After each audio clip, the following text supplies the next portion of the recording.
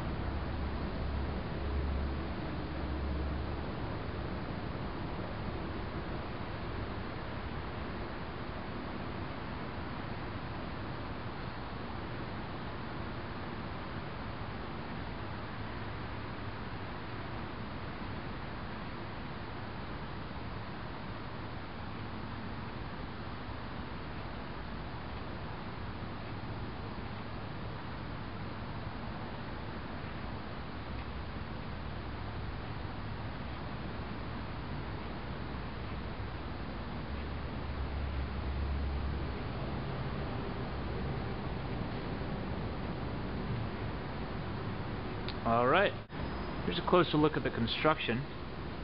Up here we have roller bearings inside of each of these things that are rotating on this shaft.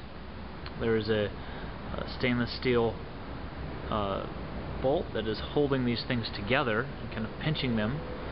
This is a shaft collar, and in between the shaft collar and the brass on both sides are thrust bearings, so this thing doesn't move around, and there's another thrust bearing between here and here.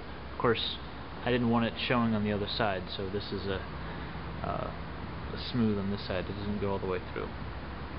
On the lower one, I had to use a all thread that I could grab onto it so I could hold these things together, so that this one here doesn't move around and clink against those up there.